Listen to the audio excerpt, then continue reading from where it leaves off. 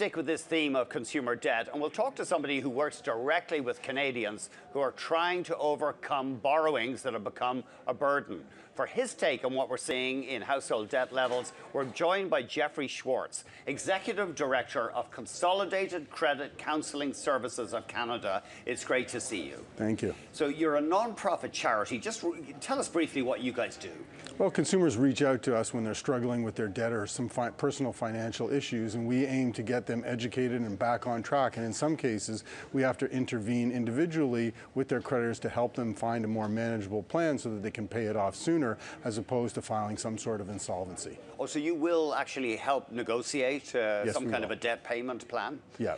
But you're not trustees in bankruptcy. We are not. Right. Will you connect a consumer to a trustee in bankruptcy if that's what seems to be the best thing? If that's the best solution for them and that's the direction they want to go in after consulting with us, yes, then absolutely we will refer them to a trustee. And we know there's pros and cons to everything. Yeah. So is household debt getting worse in Canada? Are we moving towards a debt bubble? It seems to be growing year after year. We've been having this conversation probably for the better part of a decade now, and it does seem to be growing. It's something that the Canadians need to look at, and from what we understand, there are polls out there that suggest that they do want to look at paying off their debt, and that is a financial priority of theirs. But they still rack up more and more. Well, sometimes their actions are different than what they say.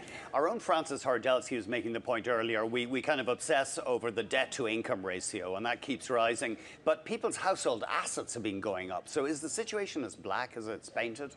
Well, I'm not so sure that it's as black as it's painted. I mean, Canadians are very good at paying their mortgages. They always pay for their shelter first. And like you said, assets are going. So it's probably not the best indicator of whether or not a person's in trouble. Low interest rates presumably have fueled this problem. People can borrow what they think. Well, it is cheap to borrow right now. And as a result, it makes it a little bit more manageable for somebody. So if they're just looking at making the minimum payments on their credit card, or if it's an interest-only line of credit, then these are opportunities for people to get further into debt, yes, and manage it safely. Right, sorry, to get further into debt. Further into debt because they can manage the payments. So it's a false sense of security, you mean? It is a false sense of security, and we often call it in our office that it's the forever and ever plan, because if they're really only paying the interest from month to month and on the credit cards, very little principal is being paid down, then they're likely going to be in debt for decades. Yeah. And even with a line of credit, once interest rates go up, the payments are going to increase. They're going to go up, but I think what we're seeing in a lot of the financial prognosticators out there are saying that even if interest rates do rise, it's not going to be so dramatic overnight, and as a result, they probably will still be able to manage their payments. So you're not seeing a massive crunch, unless we have a very rapid rise in interest rates, and I don't think anyone is predicting that right now. I think that's one of the things, but the other side of why there's a huge concern is the economy in Canada is changing, and we're often seeing people out of jobs or with some sort of reduced income. So maybe they get rehired back into the labor force, but it's a fraction of what they were earning before.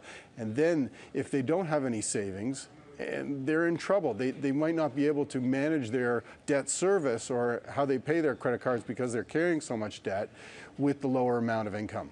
And on the subject of low wages, payday loans, you're finding that's a growing problem for people? It's been a growing problem for several years now, but we're seeing it more and more. When people come to us, they don't just have 1 or 2 payday loans. They probably have anywhere between 5 and 7 payday loans, and they're wanting them to be paid back in full on time, and these people can't necessarily come up with the money because they have so many of these things going on. Although laws were passed a while ago to avoid some of the worst problems, I think, with these payday loans, i.e. people couldn't roll them over and just stay in debt, get worse and worse. And once they get caught into this spiral, then they'll just go to the next person who's available, who is willing to give them money. And you know, it's not just a storefront.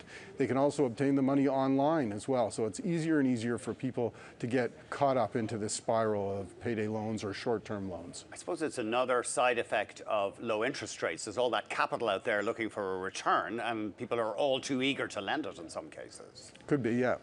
Now, your organization gets a good bit of funding from the banks. Can you give us a rough amount of how much comes from the banks? Well, it's a significant portion based on the way we're set up, but as a result, I mean, the banks are getting better clients as a result of it. It's not just us intervening on their behalf to set up debt management programs.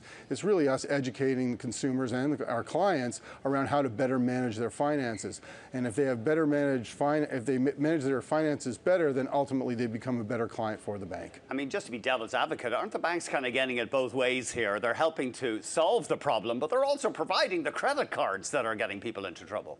Well, I believe that credit isn't necessarily a bad thing, and I'm on that bandwagon and say if it's managed properly and people can make their payments each and every month and they pay off their balances in full, which most of Canadians do. And credit cards can be great then. Yeah. Then it's a fantastic opportunity for people to manage their finances and obtain different opportunities through the use of credit cards, build their credit profile. So I'm not really here to say that it's necessarily a bad thing. It just needs to be managed. Give us a regional outlook. Are you seeing more and more problems in Alberta?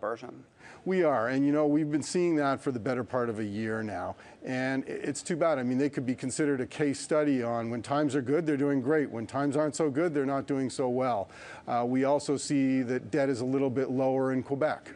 So whereas the average non-mortgage debt in Alberta might be over $27,000, in Quebec it's somewhere over $17,000. So there is quite a disparity between the provinces. Non-mortgage debt more than $27,000 in Alberta.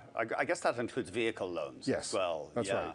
That's interesting. And are you seeing an upturn in business, unfortunately, in Alberta? We're seeing a higher level of inquiry from Alberta as a result of this, yes. So give us an outlook. I mean, are we headed for trouble here with household debt, or I mean, the rate of growth in the debt has slowed anyway in terms of the ratio to income. My concern here, and it's always been that Canadians are living too close to the line. Those that are in trouble are carrying too much debt, and perhaps they don't have enough savings or a buffer in the event that they have a reduction in income, whether it's job loss or whether it's just a plain reduction in their income. Are they going to be able to manage their debt service? And if they have no savings, because Canadians are saving at very low rates in comparison to the 70s and 80s. Is that right? Yes.